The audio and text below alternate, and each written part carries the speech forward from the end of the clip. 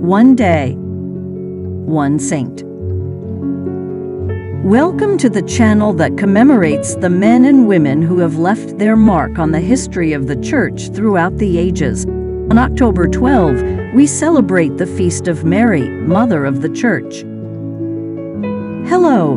The Feast of Mary, Mother of the Church, is a relatively recent celebration instituted by Pope Paul VI in 1965.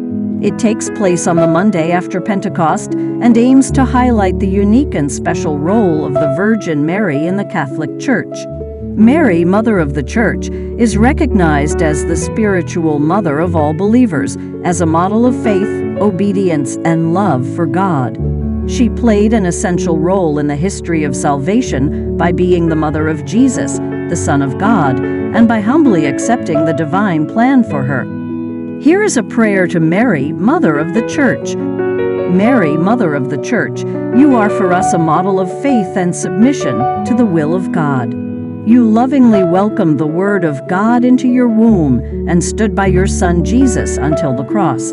Today we entrust our Church to you. Guide and protect it as you have done since its beginnings. Help us to follow your example of faithfulness and selfless service. Tender and loving Mother, intercede for us with your Son and obtain for us the grace to live in fraternal communion, in peace and charity. We pray to you, Mary, Mother of the Church, to accompany each of us on our journey of faith.